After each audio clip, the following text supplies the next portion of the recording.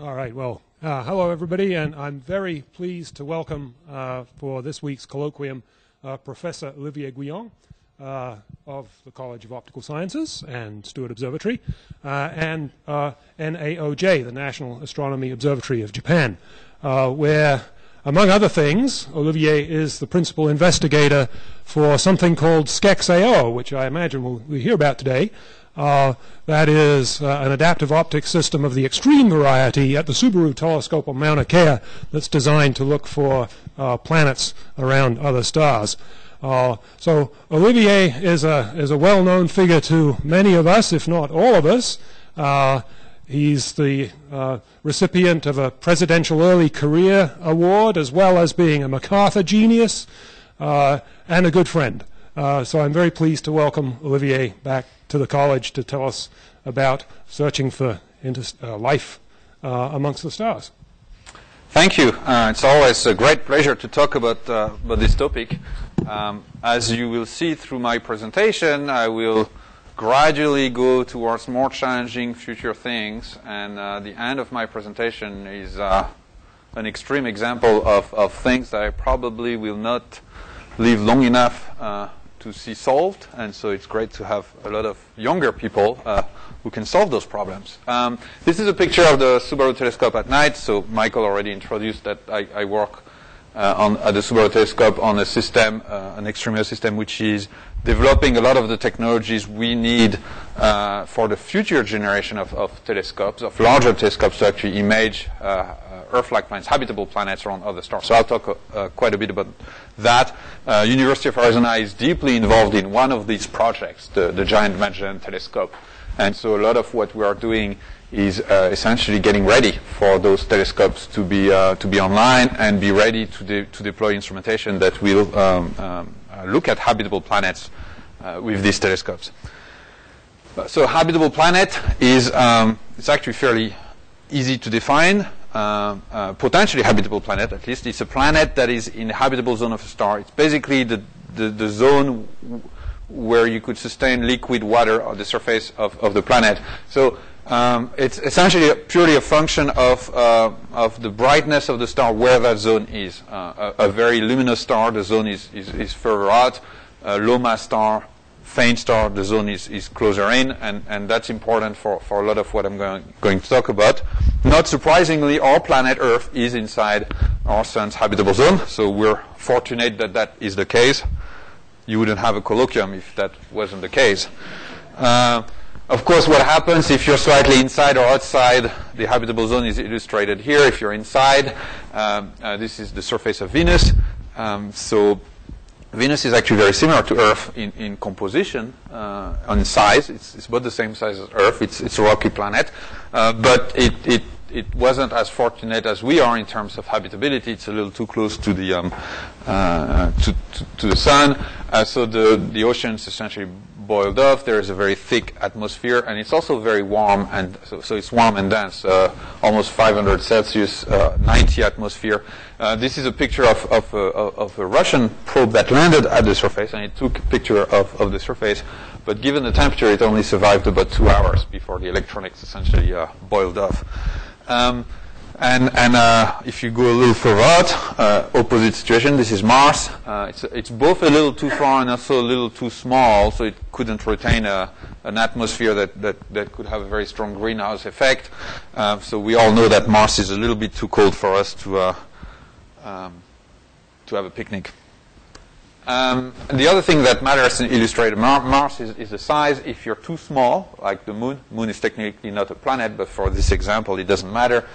There's not enough gravity to retain an atmosphere. So you will, even if you have an atmosphere soon after formation, it'll gradually escape to space.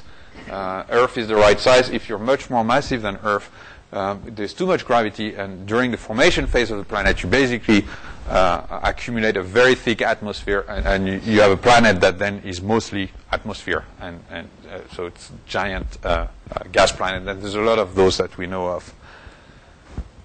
So the exciting thing is that we're making steady progress, and this is the year of discovery. and every dot here is an exoplanet that has been discovered. And the vertical axis is mass. And so we find more and more planets as years go by, and we find, more interestingly, we find planets with lower and lower mass. Of course, it doesn't mean that planets are getting lighter. It's just that we're getting better at seeing those. And there's probably a lot more of those small planets than there are big planets, and we're just starting to be able to see them. The good thing about the universe is there's a lot of opportunities for exoplanets. There are about 300 billion stars in our galaxy. That's a large number, and it's really hard to comprehend. Even pessimistic estimates suggest that about 10% of those stars have a rocky planet in habitable zone. So let's take this fairly conservative estimate. That would mean there are 30 billion habitable planets in our galaxy alone. Let's assume we have 100 explorers that are visiting each habitable planet for 10 seconds. That means that each one of us only has 300 million planets to explore. It would take 95 years to complete the survey in our galaxy alone. So this is converting numbers in time really gives us an idea of how big those numbers are, and that's just in our galaxy. There are about 200 billion galaxies in the observable universe. So the existence of habitable planet, and in my opinion, the existence of life in the universe is not so much a question of do they exist? It's really a question of is it accessible? Is it sufficiently nearby so that we can actually probe it? And this is what I'm going to talk about. How do we identify exoplanets? By far, the most successful approaches have been indirect. We don't actually catch the light from the planet. We don't take an image where we see the planet. We infer its existence from effect it has on starlight. This little cartoon really shows the dynamical aspect of it. When a planet is orbiting a star, we think that it's just the planet orbiting a star, but there's a little bit of the star orbiting the planet as well. So they both essentially rotate around the center of mass of the two objects. And so by measuring the position or velocity of the star itself, we can find exoplanets. So one technique is to measure the position of the star on the sky. It's called astrometry. And for an Earth around the Sun at about 30 light years, which is really nearby as far as stars are concerned, the angle is 0.3 microarcsecond. That's the thickness of a human hair at 20,000 miles. So if you can resolve that angle and measure it as a function of time, you're done. Sounds easy. The other thing you can do is if you're viewing from this side, you will see the planet will drag the star in a periodic motion towards and away from us. And that, for an Earth around the Sun, it's about 10 centimeters per second. And it does, through the Doppler effect, it changes the frequency of light in 1 part in 3 billion. So if you can measure the wavelength of absorption lines in the spectra of the star to that precision, you can also find habitable planets. And the most successful technique in terms of number of planets discovered is the one where you're viewing the system from this angle, and every time the planet goes around the star, it actually passes in front of the star, hiding a little bit of the light from the star. So an Earth around a Sun-like star is equivalent, the photometric aspect of it is basically going to dim the star by 70 parts per million. It's equivalent to watching a HD TV screen 70 miles away and having a little 12 by 12 pixel square go dark. So if you can do that again, you're done. In our own solar system, this is what it looks like. A transit. So this is an image of Venus transiting in front of the Sun. A part of the sunlight is missing because Venus is in the way. Of course, we don't see it like this when we look at other stars. We just see the total integrated light. So we just see a little bit of a dimming. An interesting thing you can see here is that we can see that Venus has an atmosphere. There is light that is being refracted by the atmosphere of Venus. That's sunlight being refracted from the atmosphere of Venus. The Kepler mission, the Kepler spacecraft, which I'm sure you've heard the name, has been the single mission that has discovered the most planets through this transit technique. However, all these indirect detection techniques, whether it's astrometry, measuring the position of a star, radial velocity, measuring its velocity, or transit, measuring its brightness, don't tell us much about the chemical composition of the planet. And if we want to figure out if it has life, we need to go to the next step, which is direct imaging. We need to be able to measure the spectra of the planet itself, so that we can see, we can recognize water, oxygen, and other interesting molecular species. This is an example. This was actually done by Nick Wolf at University of Arizona, of a spectra of the Earth, and it was cleverly done by actually looking at Earthshine. So this is a very thin crescent of the moon. This is illuminated by sunlight. This is actually illuminated by Earthlight. So if you take a spectra of this and divide it by that, you get the reflectance spectra of Earth. And this is what's shown here. Interesting things you can see is you can see water, but you also can see vegetation. There's right here, there's what's called a red edge. Plants actually get reflective in the very near infrared, so that they don't overheat in sunlight. So this particular spectrum shows one example of biological signature. So we want to do that on other planets. But it's hard because those other planets are sitting very close to the star, and they're also much fainter. So for people like me who build instruments to try to do that, there are really two important parameters. And those are the angle between the planet and the star, and the contrast, the flux ratio between the two. So I plot them here. Every one of this circle corresponds to a star within 30 parsec. There are 6,000 such stars. And here I plotted the location in this two-dimensional space, angular separation and contrast, that a habitable planet would, where a habitable planet would be. So large separation is on this side, and challenging contrast is on this side. So there is an interesting gradient, a trade-off essentially, between separation and contrast, and it has to do with how bright the star is. If you take a sun-like star, like what astronomers call G-type stars, the contrast is about 10 billion to 1 for a habitable planet, and the separation is actually not too challenging. Modern big telescopes can resolve this separation, but the contrast is extremely challenging.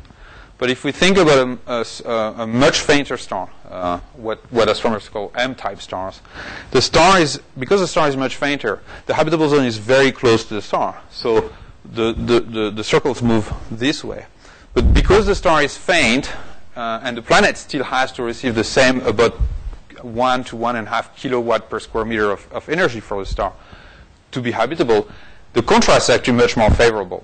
So instead of talking about a 10 billion to 1, we're talking about sometimes a million to 1. And you probably have heard about this very exciting planet that was discovered around the closest star to us, Proxima Centauri. Proxima Centauri is an M-type star. It's a red dwarf. And the dot, the circle, is this big red circle for Proxima Centauri. So it's basically, the contrast is a few million to 1. Which is interesting because we can start those contrasts are accessible from the ground with large telescopes, but the angular separation is very small. It's a few tenths of milliarc second, so it does require a very large telescope to do that. And this is what a lot of us are getting ready for. Is this next generation of large ground-based telescopes, which will have the angular resolution. They're big enough to actually move on this side of the graph. And with adaptive optics and fancy detection techniques that I will talk about, we can get to about this level of contrast, 10 to the 8. So there's this population of stars around which we can see habitable planets. The sun-like stars, the main challenge is really the contrast. And those, we may have to go to space to do them, because the contrast is such that going through our atmosphere makes things incredibly difficult. So there's a nice sort of complementarity between space and ground efforts that we can see on this graph.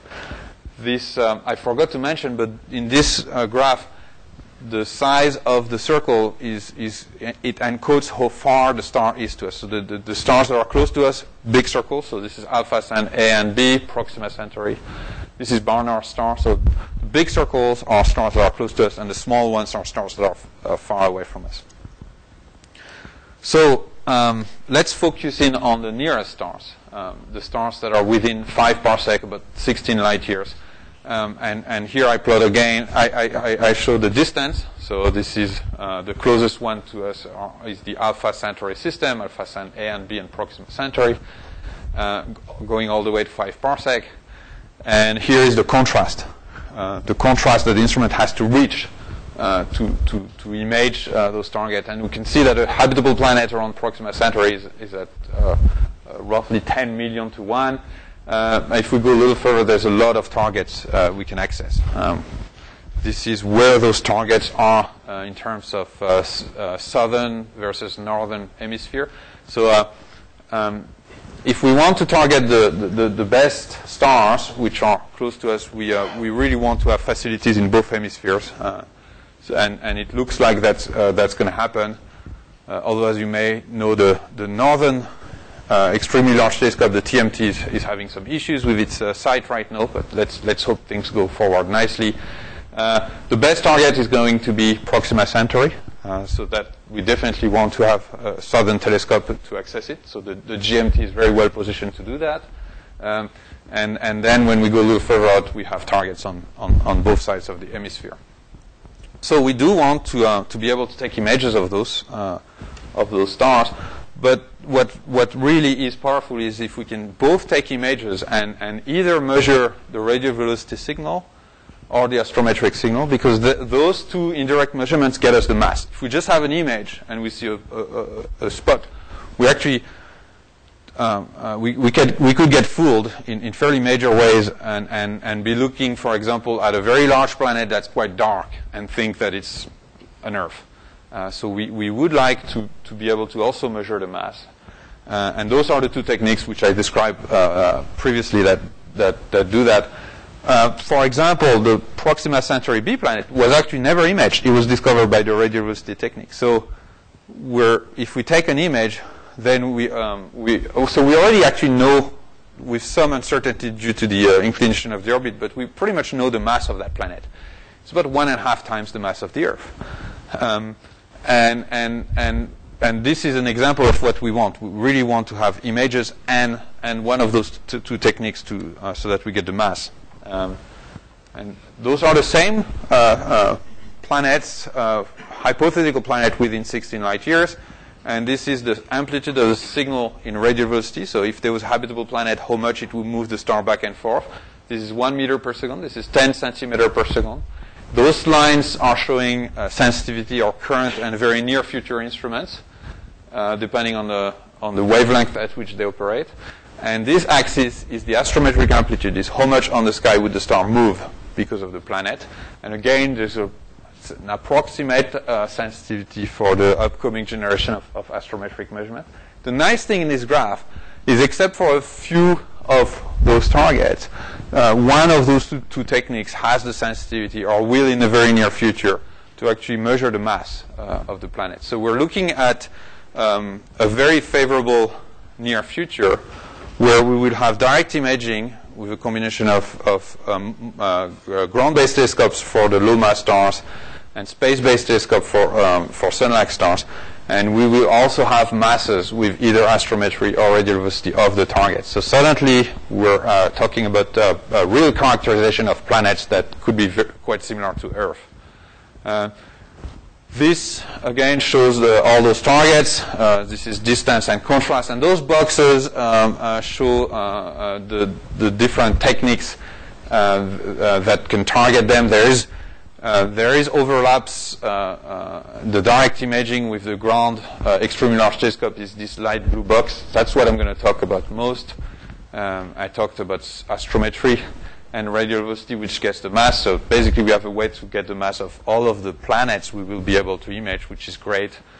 And we also can do thermal imaging not the reflected light, but the thermal emission from the planet, from the ground with large telescope. That's going to be better for the hotter stars. So let's talk about imaging exoplanets. We actually already have images of exoplanets, but they're quite different from the ones we want to image. So this is an example of an image of an exoplanet. This is a planet around the Beta Pictoris star. So the planet is called Beta Pictoris b, and you can see it as a little white dot in this image. And it's conveniently, and it's not by chance, it's aligned with a disk. We actually knew this star had a disk for quite some time, and more recently a planet was imaged. And that illustrates the fact that a planetary system is more than just planets. There is a lot of dust, especially in the young phases of the planetary system. And planets form from dust and gas in disks. And then after they form, asteroids and planets collide and generate more dust. This dust in this system is probably mostly due to collisions. It's a little older than the dust that form the planets. Another beautiful example of a system which this time has 4 planets. Those planets are from 5 to 7 Jupiter masses, so they're quite big. They're not the kind of planets that I'm going to talk about in the rest of the talk. And the other thing that you'll notice, this bar is 20 astronomical units. So it's 20 times the Sun-Earth distance. So those planets are orbiting quite far away from the star. This is the tip of the iceberg. This is what we can do right now easily, because those planets are both quite far away from the star, and they're also quite luminous because they're massive and they're still warm. So this is an image which does not measure the reflected light. It's actually measuring the thermal emission from the planets because they're young and still cooling. Taking images of Earth-like planets is quite a bit harder. And this is a nice illustration of why it's harder. This is an image that was taken by the Cassini spacecraft as it was flying in the shadow of Saturn. So what you're looking at here is Saturn seen from the other side of the Sun. So the Sun is actually behind, and the rings are showing scattered light.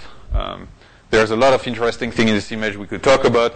This light is actually light that is shining on the planet from the bright rings. So if you were floating on a balloon in the planet, you would see these huge rings, very bright, illuminated by the sun. This is the light. This is illuminating the surface of the planet. We're here. This is Earth and Moon. So if we zoom in, that's us. So it's hard because we're talking, as this image shows, there's about a 10 billion to 1 contrast between our sun and our planet here. Conveniently, we had Saturn in the way, but we can't do that around other stars. So we have to actually find technological solutions to this very extreme contrast problem. Thankfully, there are a range of facilities at various stages of development that are going to come online. I'm going to briefly talk about what will happen in space, and I'll focus a little more about what will happen on the ground. This is the 30-meter telescope. This is the European Extremely Large Telescope, and this is the Giant Magellan Telescope. Those are the 3 major extremely large telescope projects. And they have I think they will have the first opportunity to image habitable planets. So I'll talk about that. The one, of course, that we should pay attention to here at University of Arizona is the Giant Magellan Telescope, because University of Arizona is a big part of this project. The mirrors are made in the mirror lab. So each of these mirror is a little over 8-meter diameter. It's a pretty big telescope. So what we need to do is, what I do actually as my job is to design chronographs. They're optical systems that block the light of the star, but let the light of the planet go through. So I'll show you one I built. This is the easiest I ever built, but it doesn't work well enough to see exoplanets. And there are 2 problems with that. we need a smarter coronagraph than just something that geometrically blocks starlight, and we need a much bigger eye, so we need large telescopes.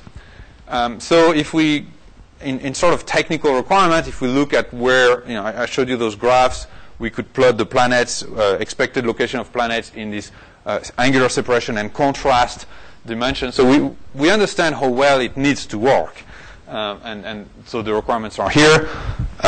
It needs to work, IWA is inner working angle. It's how close you can see the planet to the star. And it needs to be near one diffraction limit. So we need to actually build a coronagraph that can work close to one diffraction limit. So get right to the first area ring, essentially.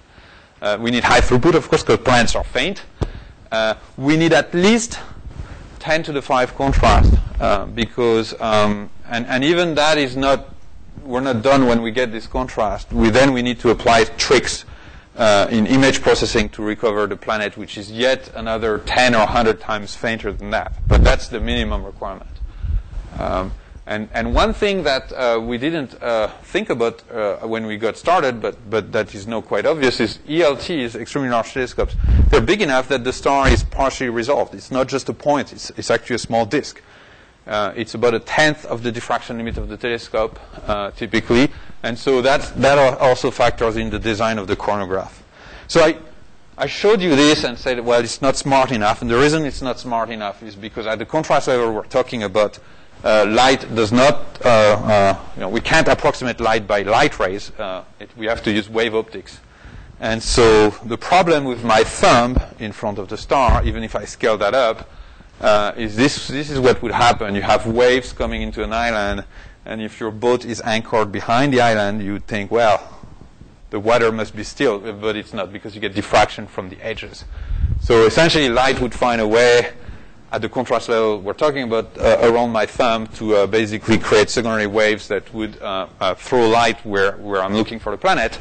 And when we take an image with a perfect telescope in space, we see this as airy rings. And that's the problem. So the coronagraphs have to factor in the wave-like nature of light. There is... I recently designed a coronagraph. I'm not going to go through too much of the detail, but it's here to show you that you can do this for the GMT, the Giant Magellan Telescope pupil, and it uses and it meets those requirements. So, it uses a trick which I developed with other people, where you remove the sharp edges of the beam in the telescope by using aspheric optics, and that has the advantage of getting you a beam which still has all of the light of the telescope, but it doesn't have those sharp edges that tend to create those airy rings, those oscillations. It's a little more complicated than just that, because there's coronagraphs have basically used various masks. So this is an optical diagram for that specific coronagraph.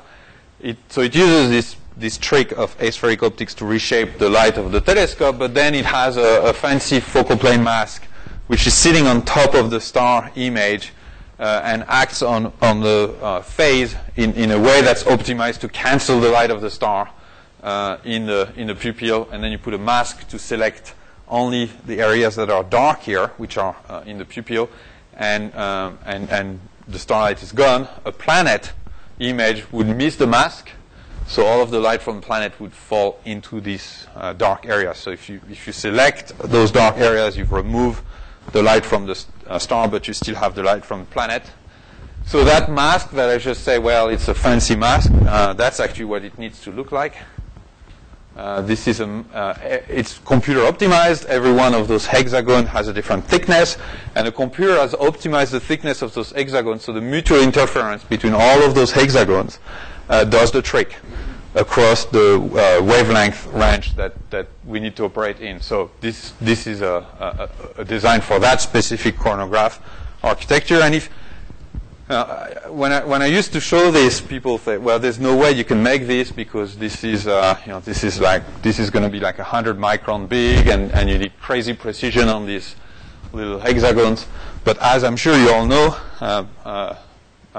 lithography can do anything you want.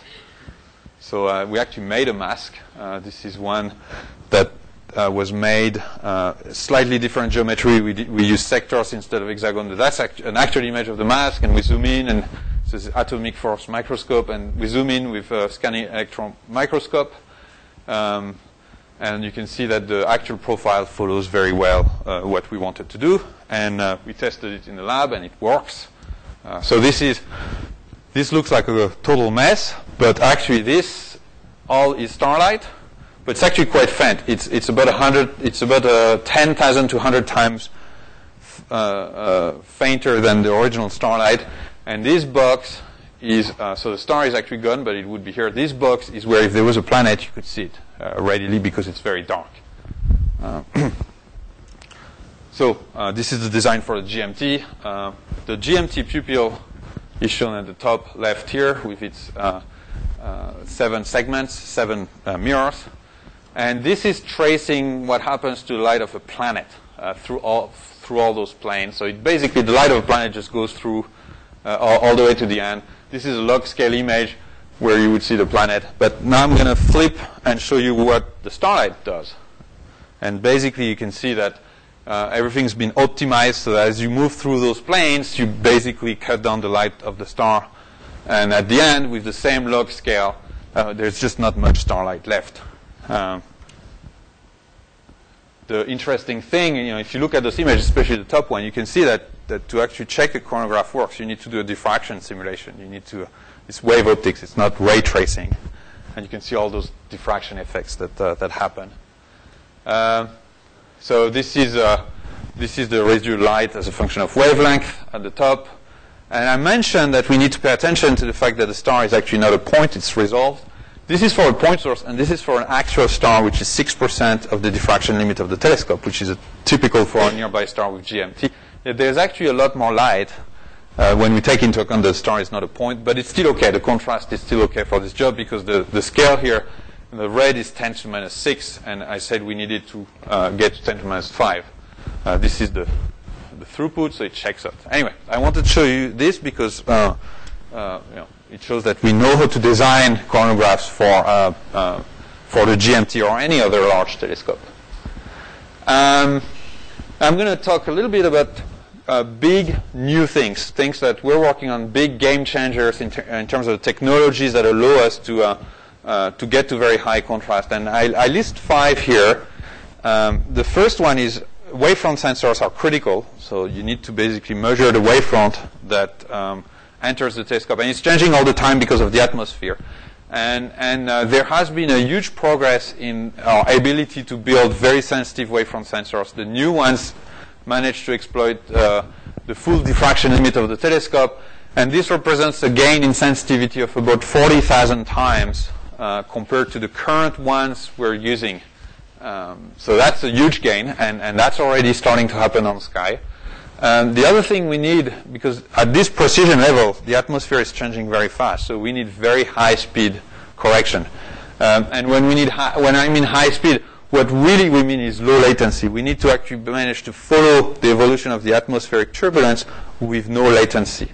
And we can do that by a combination of having high-speed hardware and having more fancy control, predictive control that doesn't lag behind the signal. So again, we're actually making great progress on that. When we work at the 10 to the minus 8 contrast, we actually notice that the atmosphere is very chromatic. The errors that we get are not achromatic in optical path length because the index of refraction has a variation with wavelength because diffraction through the atmosphere is chromatic. So the new systems manage this by doing wavefront sensing and control at multiple wavelengths, so that they can. The old system used to have a visible wavefront sensor, and they would take images in the infrared. Because the wavefront is not exactly the same in the visible and in infrared, that actually doesn't work well enough. So we're starting to do multiple wavelengths at the same time. Another breakthrough technology is fast speckle control. We actually start to be able to look at the image, look at where residual light is, and cancel it actively in the camera. So I'll show you how that works. And the other thing where we're making great progress is our ability to calibrate what's left, the residuals.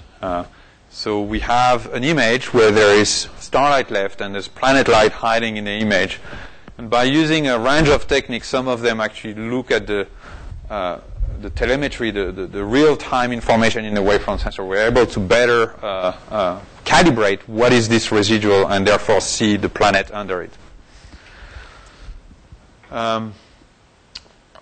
So we can actually combine those things and run models, and those are grounded on actual performance of current ground-based AO systems, and see, well, how well are we doing in terms of this contrast. So recall that we need to get to about 10 to the minus 5 contrast for the amount of light, and the planet is another 100 times fainter than that at 10 to the minus 7.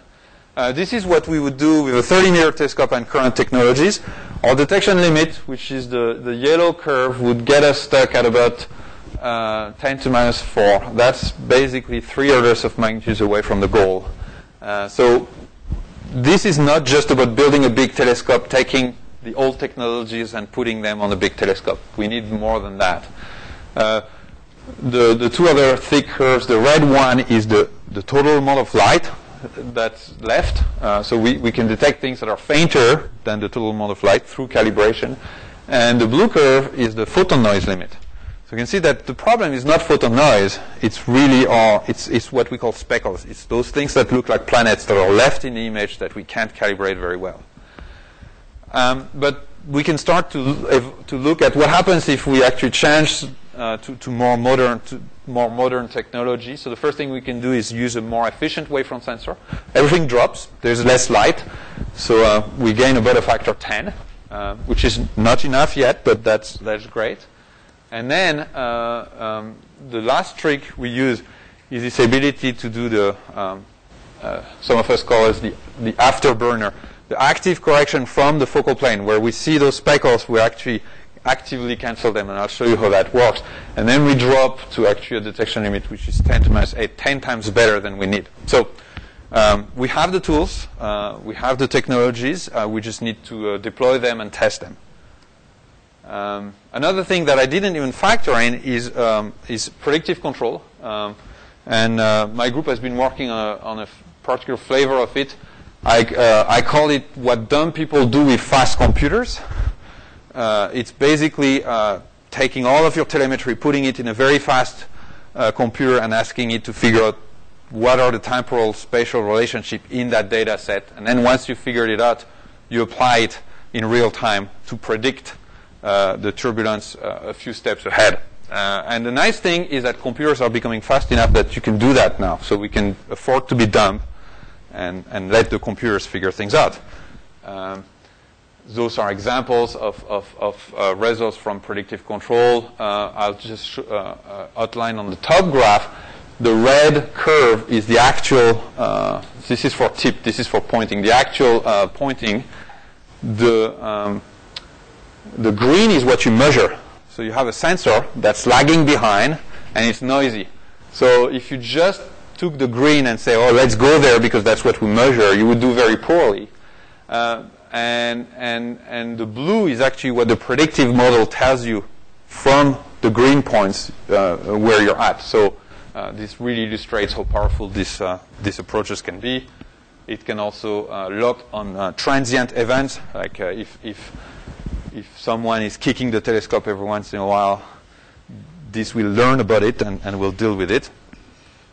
And so we run actual models of how that works on realistic atmosphere. And this is, so without predictive control, you've got, this is a residual image after the coronagraph. You have this light that's left, and it's not smooth. It has a lot of speckles that are left. There are basically ghosts of actual speckles, but because the system is lagging behind, it tends to leave those speckles behind, and they look like planets. But when you apply this predictive control technique, the scale is different here. It gets a lot fainter, and it's also getting a lot smoother, because all those things that stuck around for a while, they're the ones that predictive controllers are very good at removing.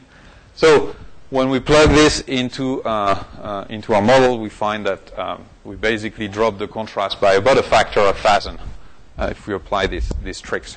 About a factor of 100 in raw contrast amount of light, and another factor of 10 on top of that in calibration, because the residual is better behaved. And the last tricks that we use after we do all this is differential detection. So we've got a situation, there's some light left, some starlight left, and there's a planet hiding in there, probably 10 to 100 times fainter. What tricks can we use to actually figure out what is starlight and what is planet light? A lot of people have been working recently on high-resolution, spectral resolution template matching. Let's say you're trying to find oxygen on a planet. If you have a high-resolution spectrograph, oxygen has very narrow sets of lines, of absorption lines, that you could look for. And the star has none of that. So you could differentially find planet light because it has those spectral features and starlight doesn't. So that's a very promising approach. Another one is coherent differential imaging. The planet, so all of the residual starlight is actually coherent with the star itself because it's starlight. So those speckles that are left, they would interfere with starlight if you threw starlight at it. The planet does not. It's incoherent. So you can use this as a discriminator. And my next slide will show you how that works. And there's a variant of that which I'll probably skip that because it's somewhat right. I'll just show you this coherent business. So this is a typical case where you have leftover starlight, and then there's a planet hiding in there, but you see all these speckles, and they're actually starlight. They're basically due to residual wavefront errors. But what you can do is say, well, let's write this pattern. Let's add this error in the beam, and we can just do that with a deformable mirror. This has been specifically computed so that when you add this pattern into the beam, into the phase of the beam, it throws light in this rectangle. It throws starlight in this rectangle. It's like defocusing your telescope throws additional light in your image. Here it's not a defocus, it's a specifically computed pattern to throw a nice, well-behaved rectangle of starlight. And you can shift the phase of this pattern, which is what happens here, so that the complex amplitude of that light is actually scanning in phase. So it's the same amplitude, but the phase is changing.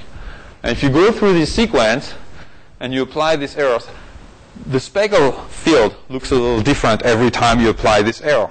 But because you know exactly what errors you applied, you know what you added in complex amplitude to this image. If you do this fast enough, and you don't let the speckles change during that process, you can then take those 5 images, put them in a computer, and ask the computer to solve what was the starlight and what was the planet light in there. And this is how it works. This is the starlight, and this is the planet light. So it recovers the planet, which was invisible in the original image. And this technique is usually paired with a very closely related technique, which is that once you have this map, you know exactly what starlight is, not just in intensity, but in phase. You could ask your system to create a pattern which cancels this, because it's coherent with starlight. You could say, oh, I'm going to throw additional starlight that will cancel this and bring it to 0. And this is what we do. This is actually a real image where we did that in the lab. You see there is residual starlight here. Some of it is actually due to the spiders of the telescope. And we basically ask the computer to cancel that by changing the shape of the beam to remove that light, and it works. It gets darker here. And so this is a brand new technique that we're starting to apply on Sky. I'll skip this. This is what the full system that combines a lot of these tricks would look like. It's a lot more complicated in some ways than a conventional adaptive optic system because it has several wavefront sensors running at different speed, different wavelength. And so a lot of what I describe is we understand those tools, we have the technology, but it's really about putting this together as a system. And what we need to do, what some of us are doing right now, is putting this together as a system on current telescopes, 5 to 10 meter class telescopes, so that we learn what works, what doesn't, how to combine those things, how to write the detection algorithm. And there are 2 systems that I'm involved in that are extremely relevant to this. There's a Skexeo system on the Subaru telescope, which is built to be essentially a technology development platform for all those concepts. And there is a system which is starting now, which is on the Magellan telescope, which plays a similar role. And those are really prototypes to ELT systems. So I have a few slides on the Subaru system. That's what it looks like. It's pretty boring. It looks like any instrument. It's literally a black box. Actually, it's few black boxes. It's got 3 optical benches here. Believe it or not, there is a 4th one slapped on the side in the back, and there's 2 other ones that are fiber fed. So it's got a lot of optics. So that's where all of those techniques that I described are implemented. And if you and our goal, because we do this at the Subaru telescope, which is a partner on the TMT, is to actually prototype an instrument for the 30-meter telescope. And if you look at the lower optical bench, so that one here, and this is what it has. So I'm not going to go through the detail, but it fits multiple instruments simultaneously. The interesting thing with this instrument is everything is small, because essentially we don't need field of view. We're looking for a planet right next to a star, so we don't need big optics. Everything is small. The biggest beam size is right here, and it's 18 millimeter. So we take a 8-meter telescope, and we shrink it to a 18 millimeter beam, and we do all these horrible things to it. I'm sure that's what the photons, the starlight photons especially, feel like. So this, if you look at the real hardware, it's very confusing. It's a lot of optics, but everything's small. So it has a very different feel from a lot of big instruments. And the point I'm making here is that when your field of view is essentially 0, the instrument size has nothing to do with the telescope size. So you could take this instrument and put it behind a 30-meter telescope, and it would not have to change. You change a few masks and coupling optics, but it's all about what you do to the light. It's a 0 field of view instrument. You can pack a lot of things into a small volumes, and this is certainly what we did with this instrument. Some of the highlight, the chronograph optics, the optics that remove the starlight, are in this space of the lower optical bench. This is a deformable mirror which has 2,000 elements. So there's a beam that's 18 millimeter that bounces on this mirror, and it has 2,000 sort of push-pull little actuators, so we can shape very precisely the light. So this is another picture of the deformable mirror. So as I mentioned, we use chronography, fast wavefront sensing.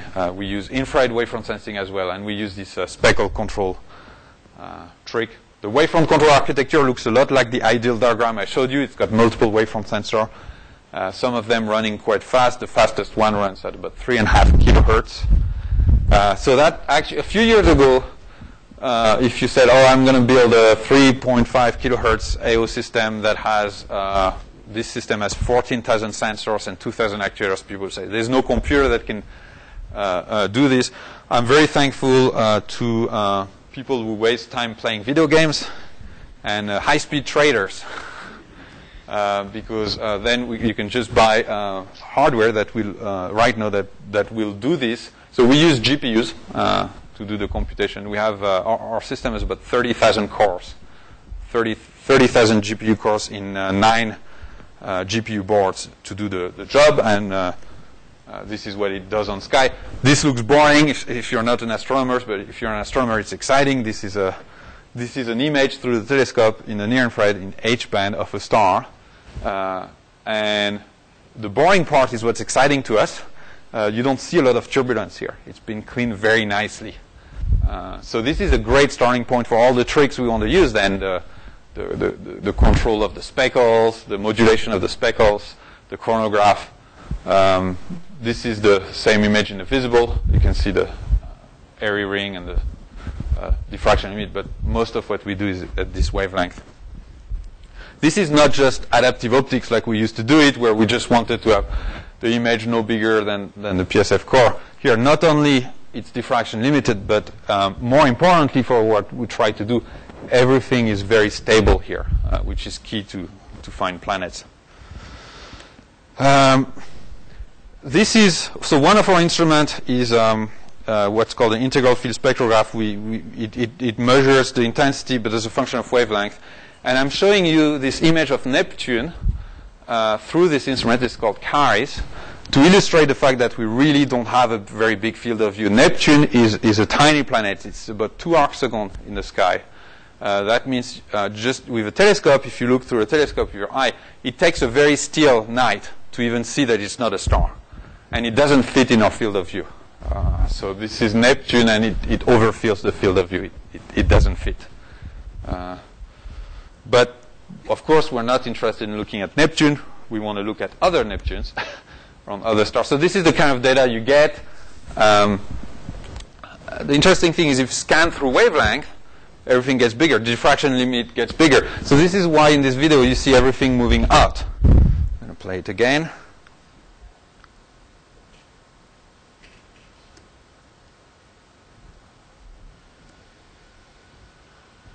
Everything is moving out, except this thing is not moving out. Right? There's something here that's not moving out. So that's a real companion. So that's one trick we can use to actually post-process these images to find a planet. It turns out it's not a planet; it's a brown dwarf. It's a failed star, but it's not small enough to be a planet. This is another trick we have to play. The atmosphere is chromatic. So we get atmospheric dispersion. Not all the wavelengths line up. So we have this closed loop system that looks at the speckles and where they're pointing at compared to the core of the PSF. And there's a loop that closes around it to keep things perfectly radially centered, which we do by rotating chromatic prisms to align all the wavelengths. And then the most important one is this trick. So it's very easy to make things worse in a way we understand. This is an image where we have done so. This is the star is here, but we've actually put a sine wave pattern on the beam with our deformable mirror, and it creates ghosts image of the star. And we can put as many of them as we want simultaneously by adding sine waves onto the beam. It's just a property of the Fourier transform. So we know how to make things worse in a specific way. So but the way we use this is if we have speckles and we've measured what complex amplitude they have, we can use this trick to put anti-speckles. So speckles that are exactly the opposite complex amplitude that will kill the ones that that are annoying us. And so we do this on sky. And I'll just show you the image that blinks. This is before and after. So you can see the difference. We actually removed light on this side by applying this pattern. The only problem with this, I'm showing you data here that's on a super bright star because we don't have very good camera to do a sensitive camera that can do this fast enough. So we're in this field we're investing a lot on high-speed sensitive photon counting camera. So this is an example of one of the technologies. It's a near-infrared photon counting camera, and we're collaborating with the University of Hawaii on this project. This is another example. This is an even more exotic camera. It's a photon counting near-infrared camera where every photon that hits the detector, you actually get its wavelength as well. And this, all of you, what you see is a fridge essentially. That because this operates at 100 millikelvin. And here is yet another camera technology. So we're friends with a lot of people who develop cameras. Actually, I'll go to this slide. We have all these techniques that I've described that are really rapidly moving from paper concepts to on-sky operation, and we're starting to do the system integration. So we will be ready when the extremely large telescopes will be deployed in 10-ish years. So this is my conclusion slide on the chronograph detection of exoplanets. I'm very optimistic that we'll be able to to image and characterize habitable planets very soon after those large telescopes get deployed. And I have 3 more slides on something completely different.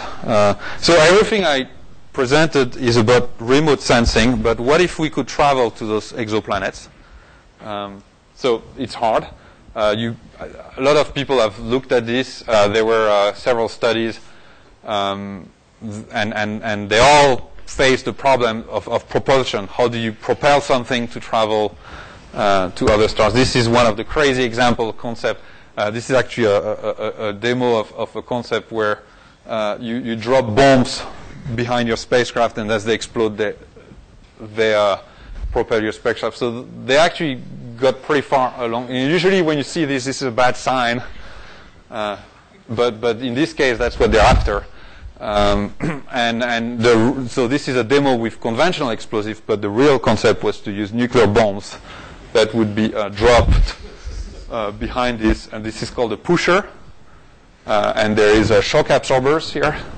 And there's a reservoir of nuclear bombs, so you drop them, and there you go. So, extreme problems call from extreme solutions. But so this is 20-ish years ago, right? I think you get the idea. It keeps going. So now we're starting to actually revisit this, and this is an effort that has been revived by the breakthrough initiatives, a privately funded effort, and so now if we look at this with current technology, things have changed tremendously. So we're not thinking of dropping nuclear bombs behind the spacecraft anymore. We can build very small spacecrafts now. We can build, and this is just going to keep going. We'll be able to just look at your cell phone.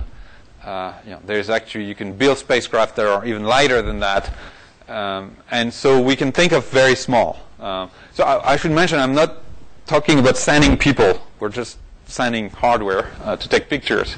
The other thing is that with advance in laser, we can think of laser propulsion, where you have a ground-based laser pushing your spacecraft. So you don't have to carry your fuel.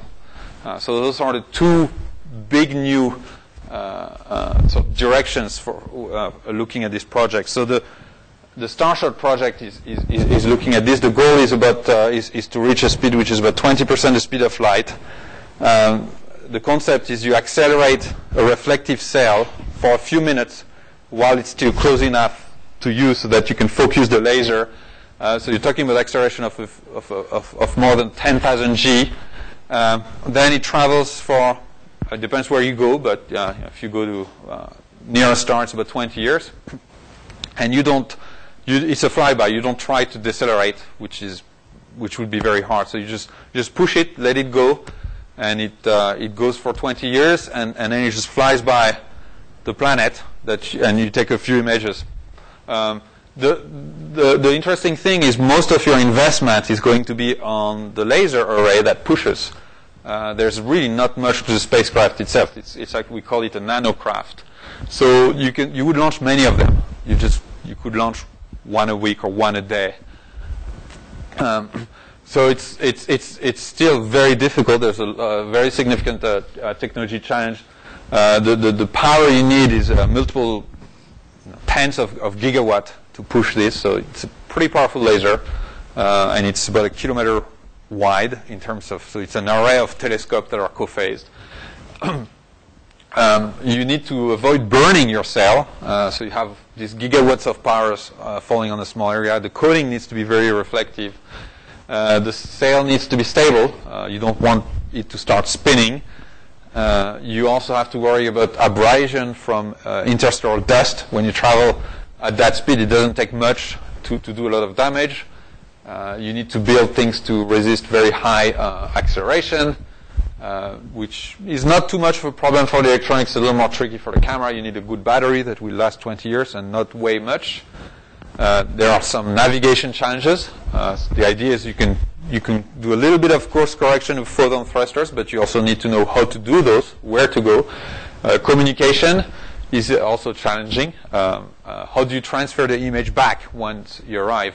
There's a significant power problem that you're quite far away, so you either need a lot of power or you need to very efficiently beam the data optically to down to Earth.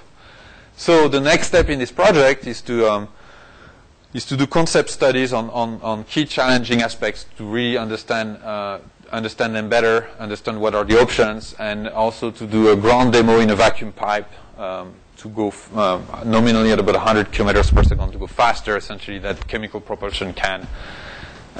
So I'm part of a group of people that's thinking about that, and we're actually not solving these problems. We're just writing them down, and the idea is to write, and that already keeps us busy.